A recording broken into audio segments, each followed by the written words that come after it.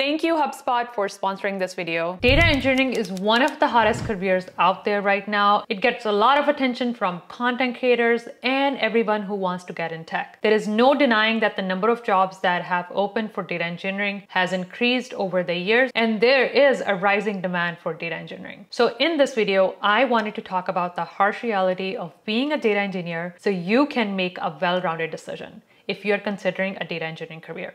I have been in the industry for over 10 years now and have had experience across different data science job family. I actually started as a data engineer before I transitioned out of the data engineering job family to data science. You can watch one of my videos where I talk about in detail why I left. There are 4 points I will be covering in this video, so keep watching. Reason number 1 is difficult entry point. Even though the demand for data engineering has increased, there are no degree programs that actually teach you to become a data engineer. So there is a clear gap on how you become a data engineer, especially when the schools haven't caught up and they haven't been offering data engineering.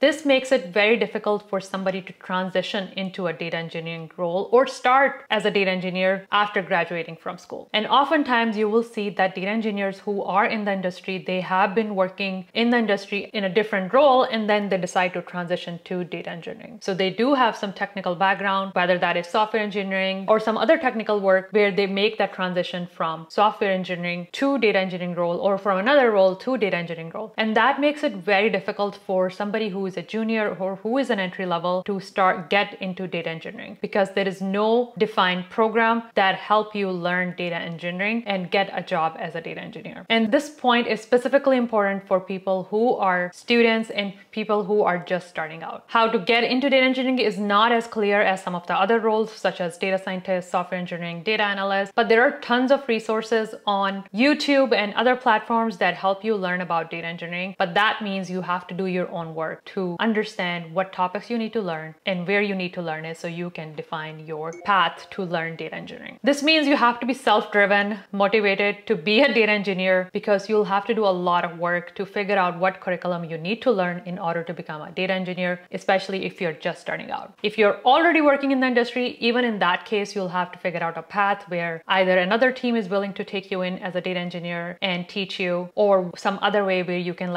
do a side project in data engineering and pivot your path from whatever role you are currently in to a data engineer. And this is actually a harsh reality because it's not as clear-cut as some of the other roles in tech. The second reason, and this is going to sound really bitter, the work that a data engineer does can be easily done by a software engineer. Yes, I'm gonna say this again.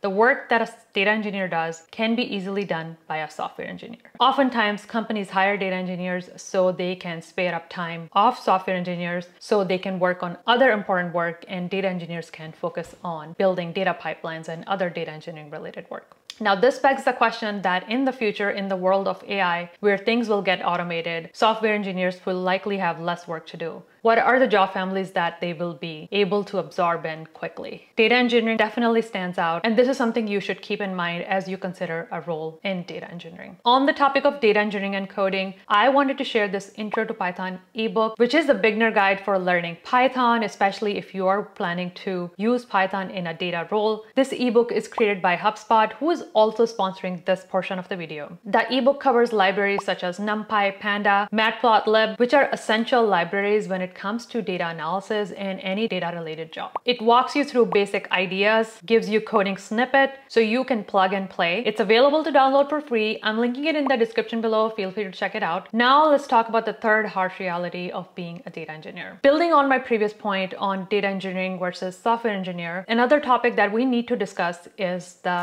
salary. Even though data engineering are meant to be very technical and are supposed to do the same level of work often that a software engineer does, they do not get paid the same. This is an average salary for a software engineer, and then this is average salary for a data engineer in the US. You can clearly see that despite the work, despite the technical depth and the knowledge that is required, the salaries are not on par and you get paid less than a software engineer. So this is something that you should definitely keep in mind. If money is important to you, which it should be, you should definitely keep in mind that data engineers do not get paid the same as a software engineer. The fourth harsh reality of being a data engineer is the lack of career career growth. Now, you must be like, what are you saying? If data engineering is similar to software engineer, why is there not a career growth? Why is there a lack of career growth? Because in software engineer, you have software engineer 1, software engineer 2, software engineer 3, and then you get to principal, and then you become SDM, which is software developer manager. In the data engineering space, oftentimes you will find that a lot of data engineers peak at senior data engineer. However, despite the negatives, data engineering is a great career to be, especially if this is something that you enjoy doing, especially in the current environment when there are limited job opportunities out there, and data engineering is one of the job families that has a lot of open roles. It's definitely a job family that everyone should be considering if they want to work in the data and tech space. What are your thoughts on this topic? Anything I mentioned resonated with you? Let me know in comments, and I'll see you in the next video. Bye.